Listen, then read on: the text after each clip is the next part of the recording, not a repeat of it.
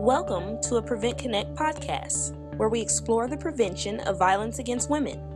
This is a project of the California Coalition Against Sexual Assault. Hi everyone, I'm Ashley Klein-Jimenez from PreventConnect. And I'm Meghna Bhatt from PreventConnect. And we're really excited to announce the 2017 PreventConnect web conference series. This year our theme is towards community health and justice, and we'll be covering a variety of topics to prevent sexual and domestic violence. We will be partnering with our friends at Prevention Institute once again and look forward to building on the important discussions we had in 2016 around multi-sector approaches to prevention. We'll be starting the series off in January with a foundational web conference to review the fundamentals of a public health approach to prevention.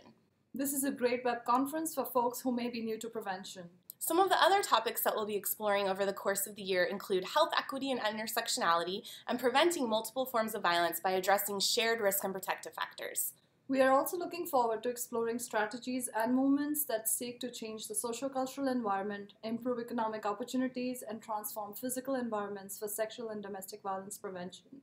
And of course, we cannot wait to connect with other prevention practitioners, researchers, health departments, and activists as we continue to build practice-based evidence to advance the field. We will be announcing more topics throughout the year, including more campus-focused web conferences and Power in Prevention Ending Child Sexual Abuse web conferences, so stay tuned for that information.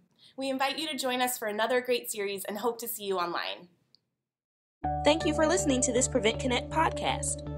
PreventConnect is a project of the California Coalition Against Sexual Assault, with funding from the Centers for Disease Control and Prevention.